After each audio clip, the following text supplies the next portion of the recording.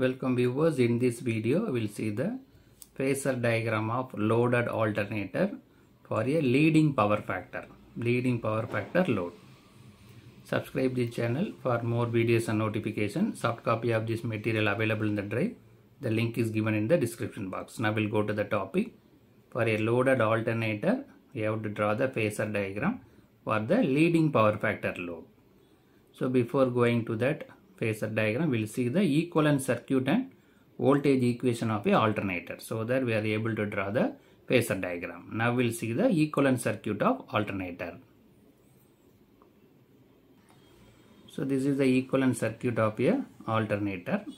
So this is the E phase voltage generated in the alternator. V phase is the voltage available at the load terminal. So the voltage generated in alternator is available with the loaded, and some of the voltage is dropped. Not entire voltage is not available at the load end. After drop in the armature resistance and reactance, remaining will be available.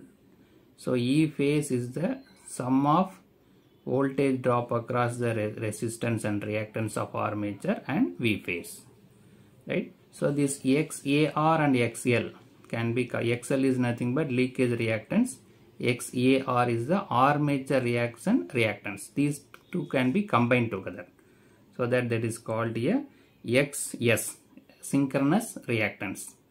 Then reactance and resistance can be added together, so that there will be synchronous impedance, right? So that we'll see the diagram.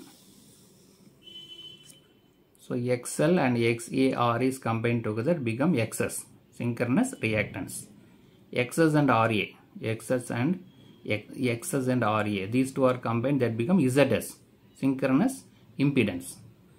So our aim is to, in the phasor diagram, our aim is to find the E phase voltage generated is nothing but vector sum of drop and V phase. E phase is the vector sum of drop across the armature reactance and V phase. That is our main aim to prove in the phasor diagram. Now we'll see the voltage equation. So this is the voltage equation. So that the EMF generated in alternator is not available completely at the load due to drop across RA and XS.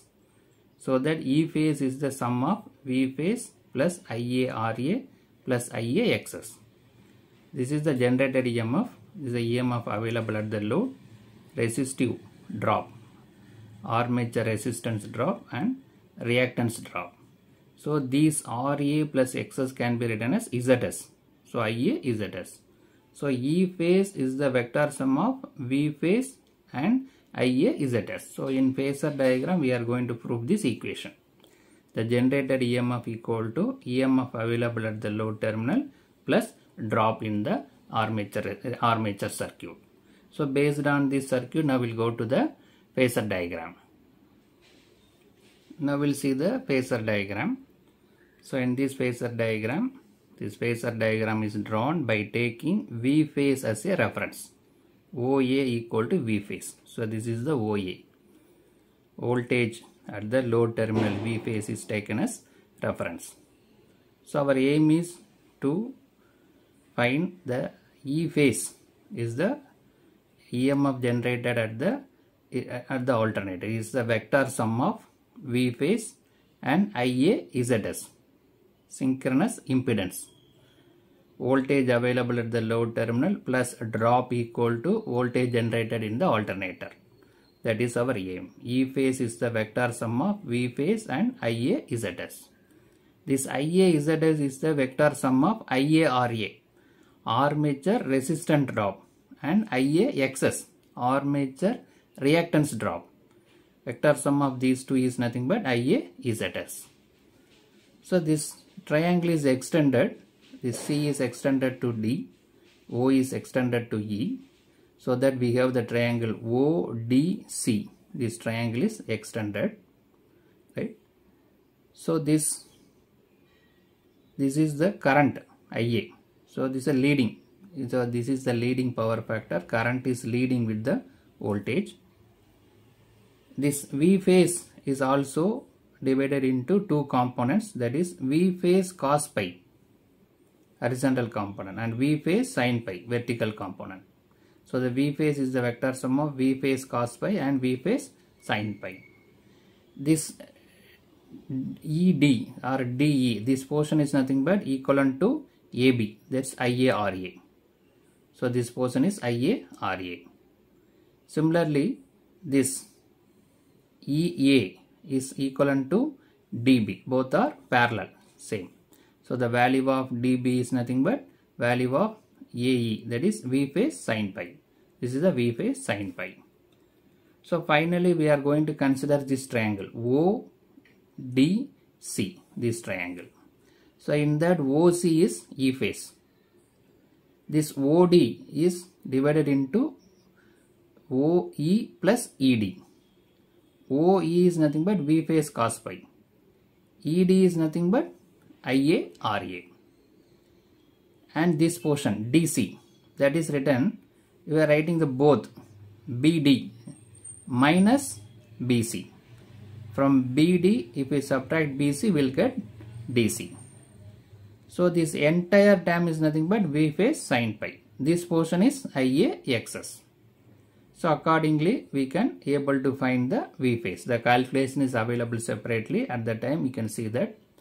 So from the diagram I am explaining, this E phase is the vector sum of this OC square equal to OD square plus DC square. This OD square is written as OE plus ED square. This DC square is written as DB minus BC square. From DB, if we subtract BC, we will get DC. From that, we are able to find the E phase. Now we'll see the description. What we discussed, the description is available. Capacitive load is connected, so the current IA leads the V phase by an angle pi. So current is leading. IARA is in phase with the IA. AB equal to IA. IAXS is at 90 degree to IARA. That is BC equal to IAXS. Now we'll see that. See this, IARA is in phase with the IA. Both are parallel line. But this ISXS is perpendicular, 90 degree. So IARA in phase with the current, IAXS at 90 degree with the current. IARA is AB, IAXS is BC. So that is given in the description. So in phase, AB is IARA, that is 90 degree, IAXS BC. So IAZS is the vector sum of IARA and IAXS. Vector sum of these two is nothing but IAZS, that is given by AC. Now the triangle is extended, what we discussed.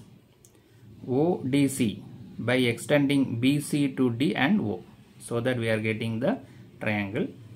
So DE equal to AB equal to IARA, what we discussed in the diagram. AE equal to BD, that is equal to V phase sin pi. OE is V phase cos pi. Now we'll go to the vector sum. Our aim is to find the E phase.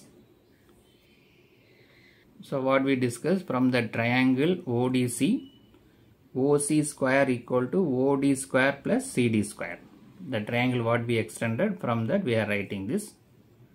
OC square equal to this OD is written as OE plus ED square. CD is written as BD. From BD, if we subtract BC, we will get CD. So here it's subtracting. So OE is nothing but V phase cos pi. Just now we discussed. ED is nothing but IARA. Right? ED is nothing but IARA. ED equal to AE, both are AB, both are same. BD is nothing but V phase sin pi. PC is IAXS. So this all this term we already discussed. What is OE, what is ED, what is BC, what is BD, what is BC. That all the values are substituted. So OC nothing but E phase. OC is nothing but the E phase. So E phase square equal to V phase cos pi plus IARA the whole square plus V phase sin pi minus IAXS the whole square. So the taking square root on both the sides, so that E phase equal to square root of V phase cos phi plus Ia Ra the whole square plus V phase sin phi minus Ia xs the whole square.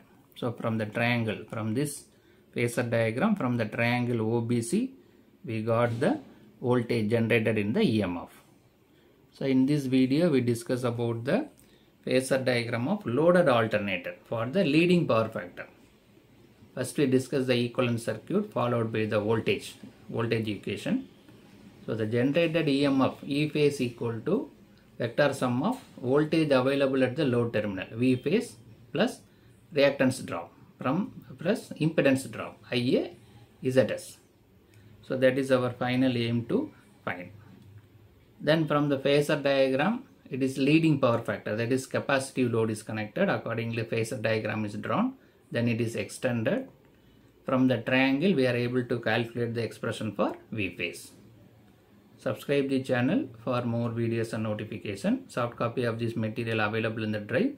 The link is given in the description box. Thank you for listening. All the best for your examination.